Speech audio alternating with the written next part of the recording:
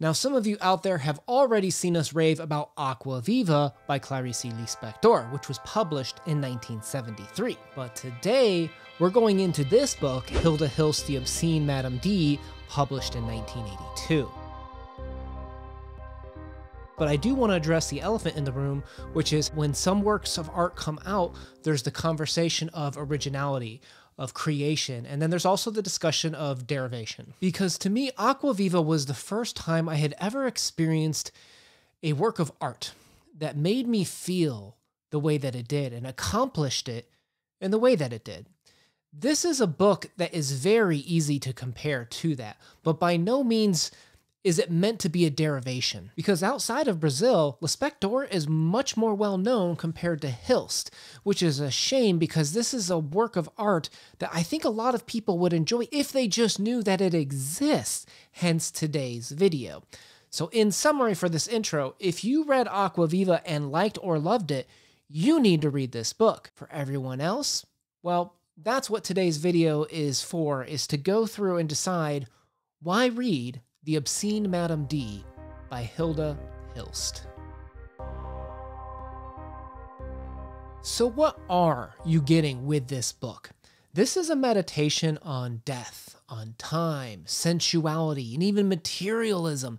It's this moving blob and experience that you get to go through with Hilst as your Dante through hell, if you will. The main character is Hilly, or Madame D, D being short for dereliction. She's literally shut herself under the cupboard like Harry Potter and is cut off from the world, from life, from time even. But that's just the magic of where this book begins. Because only once you let go of all of your notions of what fiction should be, what books should accomplish, what characters ought to or not ought to do, can you begin your search. And to me, that's part of the core of what this book is that search. The style of writing of this is very unique, where it doesn't follow traditional sentence casing. There's no capital at the beginning of most sentences, and there's not even a lot of periods, particularly as you get to the end. The commas just cause the sentences and experience to all flow together. And I started looking at the design of, okay, well, this period of he dropped dead has a sentence after it, and then there's Blessed Virgin, but well, then they're just talking about right after pooping, there's a period, and there's sometimes a mid-sentence break, like on page 46, in the middle of a paragraph and sentence. So once I gave up trying to articulate what the design is, the book really opened up for me of this is a search. This is the beginning, the question we're all asking. Seek to understand, Hilly, now that I am dying. Understand what, Ayud? Enunciate the illusions. Draw yourself away from the vortex. You're saying? Your search for its name, madness, annihilation, scission, dereliction. So to me, this talks about that search and how the search is madness and its acceptance of that madness that makes the search important. An excerpt from the book. Why is gold gold? Why is money money? Why am I called Hille, and why am I on this earth? I learned to name a great number of things, learn the names of a great number of people, but there must be a slew of things that have no name, and yet they never cease to be what they are. And me, if I weren't Hilly, who would I be? Someone feeling and observing the world. And to me, this talks to how words aren't adequate. Wittgenstein would definitely have issue with a lot of the questions in this book. He'd describe it as nonsense wordplay. That, you know, if you say it means this and so on, clearly we know what you mean when you say, you know, sky, when you say what is blue and you say, oh, it's the sky, it's this color here and so on and so forth. You should know what that means. But I think that is a very dismissive way of eschewing the fact of the limitations of language. And I think it's okay to explore those limitations because the and such and so on, and you know what I mean. Those are the things that we're getting with Hilst's writing.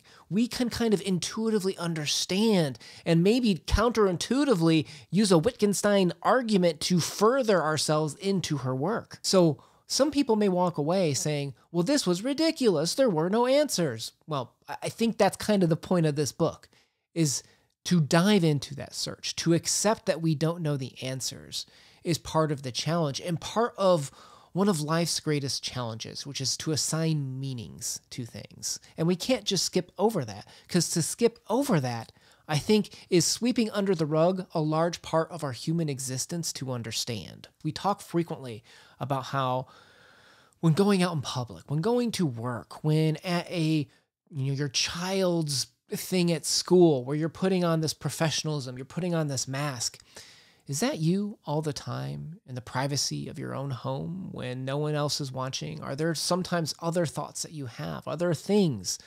I think we all hear the term skeleton in your closet. And what does that mean? Is the skeleton the real us? Is the real us the mask that we put on when we go out into public? What happens if you flip the role of those, right? What happens if the masks put up in windows are what are scaring our neighbors and we're all afraid, when we know deep down inside that maybe some of us have these types of thoughts and inner demons ourselves that we keep tucked away? And is that the real us, or is it the mask that we're putting on to face each day, to face humanity? And is that putting aside the real question of why does that mask exist to begin with? Which I think leads to the ultimate thing this book tackles with, which is what happens at death. Many religions talk about the tapestry we weave during life. The life lessons that we have made are what we're going to have to face, right? Our past is this immutable thing that we have to live with. And what if, the Pascal wager, what if you have to face that at death? What would that mean? Because we have the quote, "I must speak because death is coming. Isn't that so?" And I think there's lots of eschatology to this.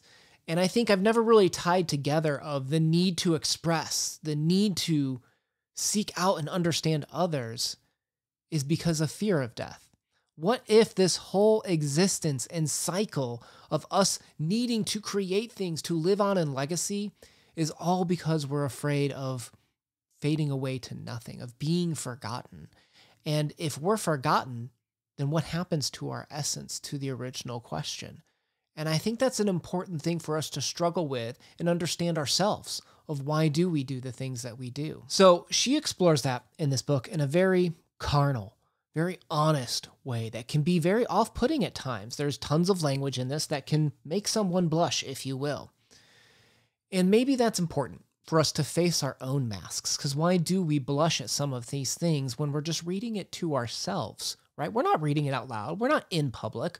What a great way for literature to explore that inner part of ourselves that sometimes we have tucked away so far beyond in the closet that it's behind the skeleton that we're aware of in the closet. We even forget that's there sometimes. So we come back to the question, why read the Obscene Madame D?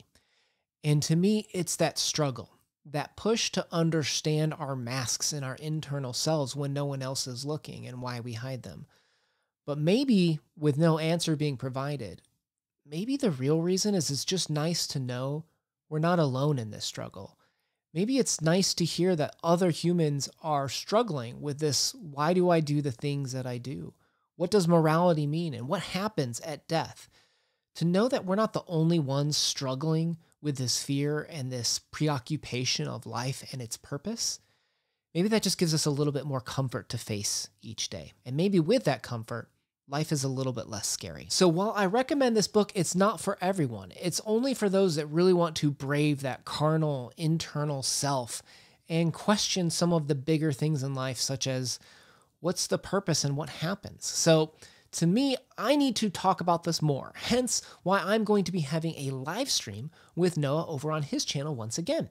So if you would like to interact or maybe see us explore further these themes and how they relate directly to us, I'm going to leave a link in the description box below where you can check it out and we can continue the conversation on this book. So have you read other Hilda Hilst books? Would you recommend them? I immediately turned around and purchased the With My Dog Eyes novel from her because I read that she wrote it while drunk on whiskey. So I just have a soft spot in my heart for that. And I just loved this book too much is probably the bigger reason.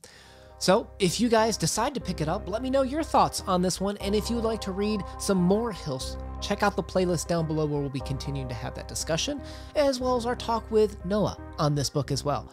I appreciate you guys spending some time, and I hope this has given you a little bit more comfort or reason to pick up this book. Una out.